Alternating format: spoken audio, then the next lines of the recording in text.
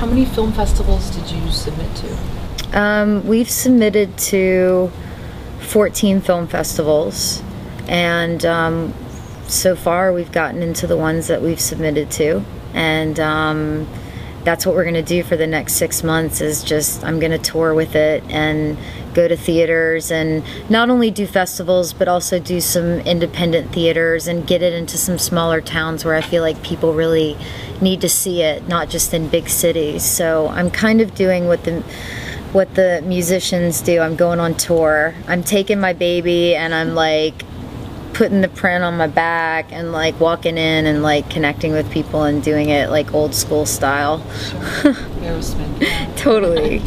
So of those 14 that you submitted to, what was the criteria?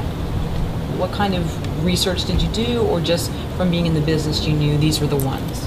I think from being in the business, I just knew what festivals I had a lot of respect for. I knew what festivals I wanted to avoid because it's mostly just about who's in your movie and how big your budget is, and I'm just so not into that. So I'm really happy that we premiered at Dances with Films because they're just purposely independent and always have been. So they don't do a red carpet, they do a green carpet. It was just perfect for me. So it's lining up perfectly. Like all the festivals that I'm doing, I'm just really happy to be a part of them. For other filmmakers, what should they look for when they target a film festival? Should they look for that sort of the perfect audience fit with their movie? I mean, if they're doing some type of a documentary about people in Nairobi, should they really try for some of these more glitzier festivals, or what sort of something they should do behind the scenes to make sure it's worth submitting for their film? I think you have to be very selective when you've made a film because it can get very expensive, like submitting to festivals, all your press materials, all your entry fees. I think you need to use your intuition and not just go for what you think is the glamorous festival, because those don't necessarily get you the most attention or the most press, which is what you need for your film.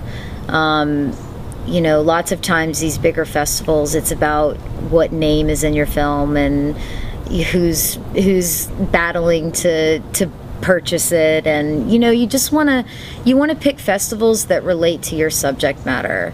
And if it's a festival that's known for documentaries, then go for that. If it's a festival known for, you know, dramatic features, like just do a lot of research, read a lot of books. I think research is key.